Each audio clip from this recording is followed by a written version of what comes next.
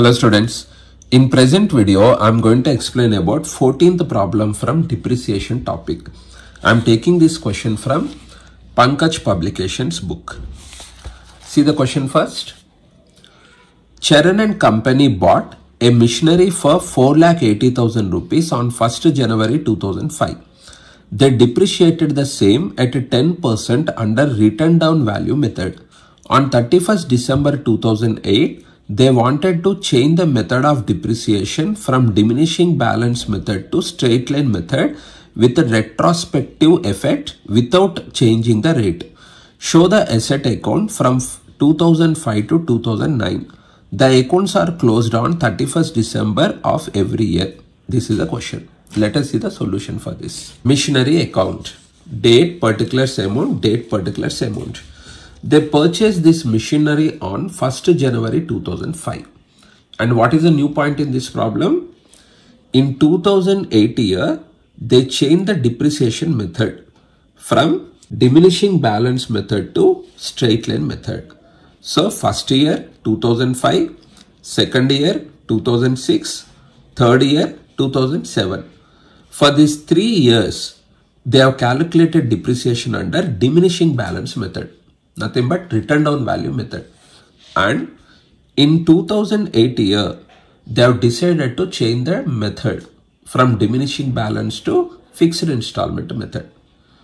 Regarding this change of depreciation method, you should know one point. See, I have written here, you need not to show like this in exam. Change in depreciation method is of two types, with immediate effect, with a retrospective effect. What is the meaning of these two? With immediate effect means in 2008 year they changed the depreciation method, no? So 3 years already we have provided depreciation under diminishing balance method. And from 2008 onwards we have to provide depreciation on fixed installment method. And this 3 years diminishing balance method related depreciation we need not to adjust.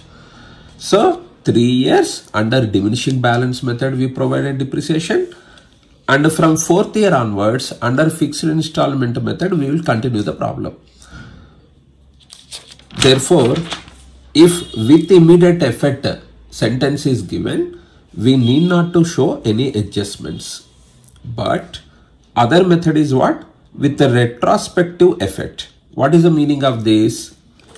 First 3 years, they have provided depreciation under written down value method, diminishing balance method.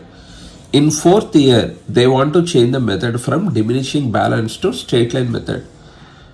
And under straight line method, from 2018, we have to provide depreciation. Not only that, first 3 years also, as per fixed installment method, we have to calculate the depreciation again.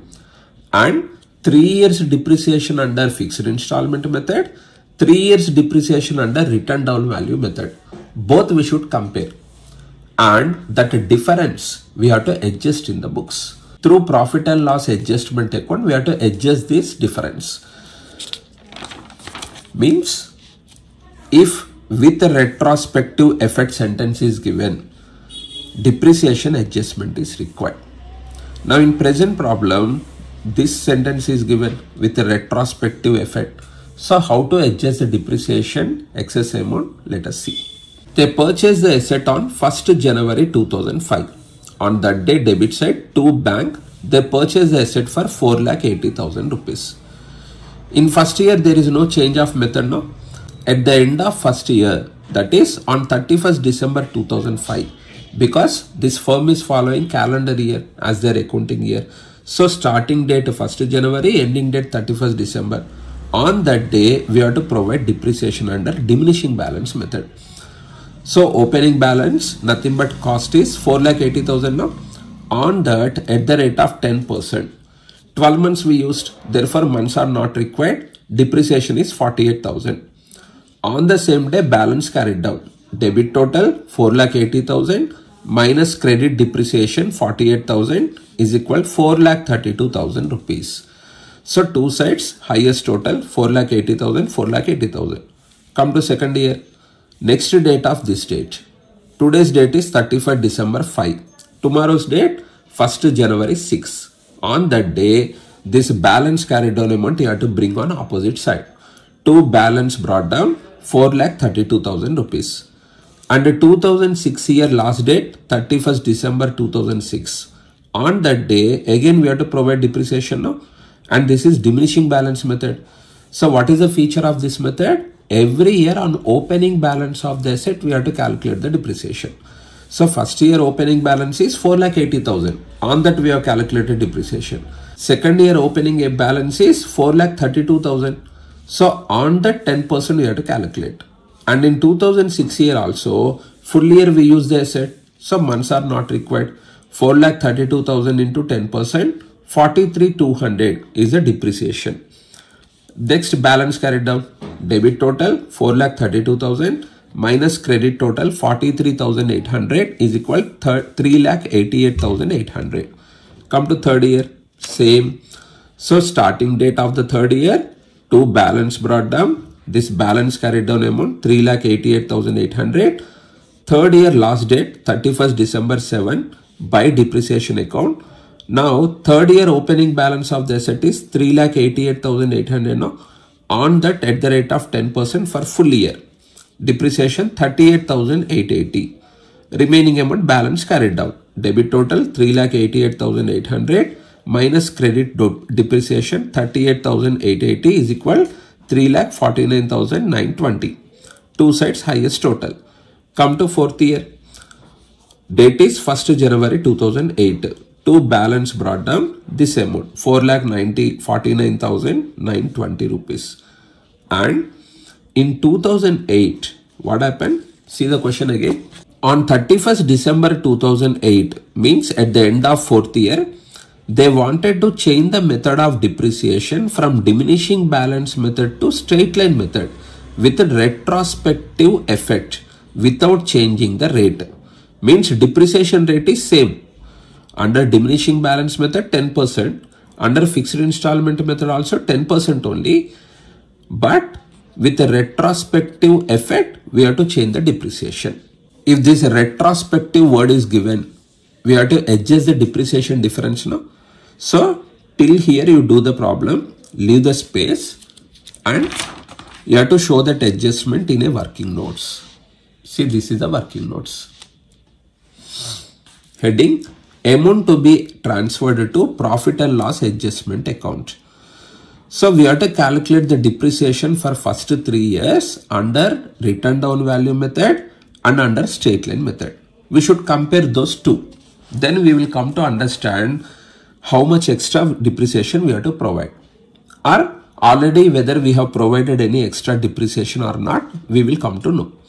See, first year is 2005, second year 2006, third year 2007. In fourth year ending, we are going to change the method. Means first 3 years only we provided depreciation under old method, diminishing balance method. Therefore, that first 3 years depreciation under diminishing, first 3 years depreciation under fixed installment, both we need for comparison. So depreciation for 2005 year, no need to calculate separately because under written down value method only we did this account now. So values are available readily. First year depreciation 48,000 here. Second year depreciation 43,200. Third year 38,880. Those two amounts also. Then total is 1,30,080. So for first 3 years under written down value method, under diminishing balance method, depreciation is 1,30,080. Already we have provided this. Suppose from 2005, if we provide depreciation under straight line method, what will be the value of total depreciation for first 3 years? That also separately we have to calculate. So heading is under straight line method, how will be the depreciation amounts? Under straight line method, on original cost of the asset we have to provide depreciation now. First year original cost is 4,80,000. On that 10% depreciation is 48,000 now. So for 2005 year depreciation under fixed installment method 48,000. In 2006 and 7 also we have to provide depreciation on original cost only. not on opening balance. Therefore, for 2006 and 7 year also, depreciation amounts will be the same. 48,000, 48,000. 3 amounts total, 1,44,000. So, under diminishing value method, for first 3 years depreciation is 1,30,080. Under fixed installment method, for first 3 years total depreciation is 1,44,000. So how much excess depreciation we have to provide now? Excess depreciation under new method is 1,44,000 depreciation under straight line method minus 1,30,080 depreciation under written down value method is equal 13,920. So when this new method is applied, then in depreciation, how much more depreciation we have to provide? 13,920. Depreciation, which side we are writing? Credit side. So in asset account, in machinery account, credit side we have to post that 13,920. If you want to post like that, while writing the journal entry, machinery account should be on credit side only, no? Therefore, in this journal entry, to machinery account means machinery account should be credited with this excess amount 13,920. And the extra depreciation we are providing. This is loss. This loss is to be transferred to profit and loss adjustment account. So that account name we should write in debit. So final entry is profit and loss adjustment account debtor to asset account, machinery account. This calculated value 13,920, 13,920. So remember, if total depreciation under new method is more than total depreciation under old method, then the entry for this extra depreciation is profit and loss adjustment account debtor to asset account. Suppose total depreciation under new method is less than total depreciation under old method, then reverse entry comes. Asset account debtor to profit and loss adjustment account. In that case, that entry will be posted on debit side of asset account. Here, machinery is created now. Therefore, this entry we have to post on credit side of machinery account. What to write in particular column? Debit account name, profit and loss adjustment account. Amount is 13,920. See here. Credit side. We are changing the method on 31st December 8, no? 4th year last date. So write down that date. By profit and loss adjustment account, calculated value 13,920. Then remaining problem as usual. On this date, now this 4,80,000 worth asset is there with us. On that depreciation we have to calculate, but under which method?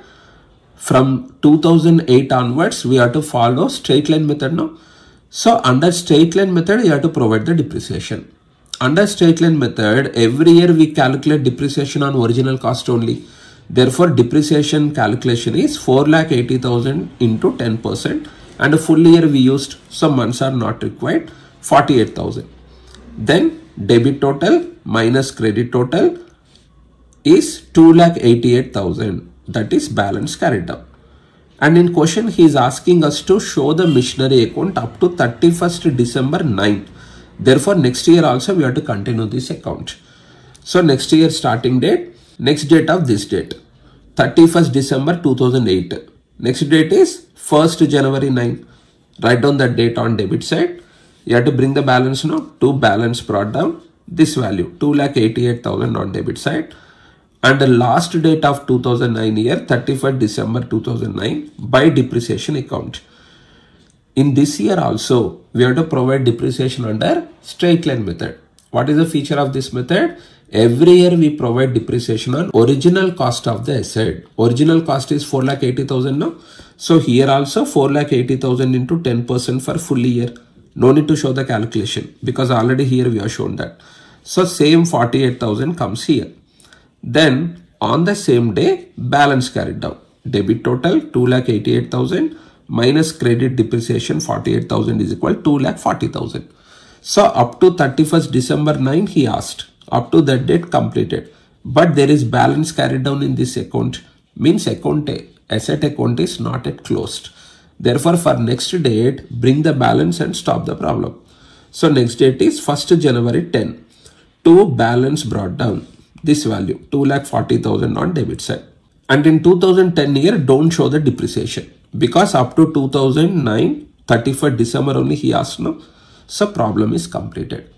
Take a screenshot of this solution.